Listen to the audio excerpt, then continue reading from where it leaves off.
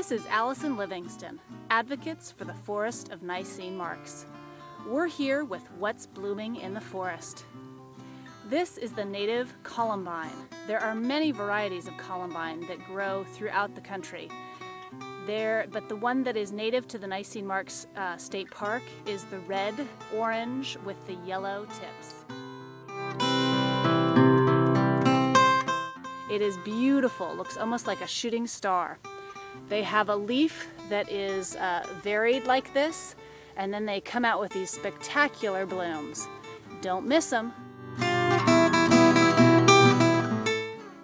You can see these on the Cabrillo Trail and also the Buggy Trail. Many other parts of the park, keep your eyes out.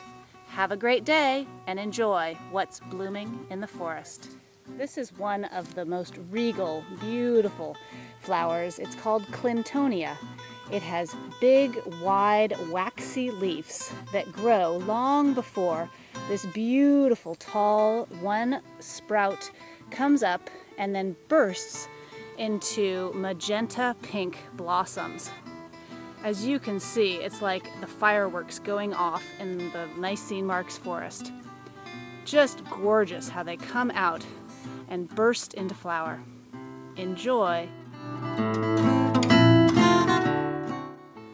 These are thimbleberries, or they will be. This is the thimbleberry flower.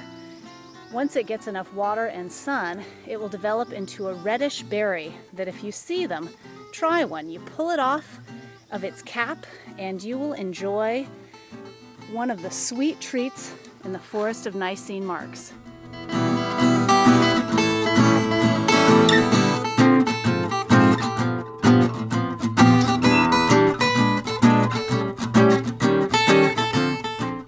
Have a great day and enjoy what's blooming in the forest.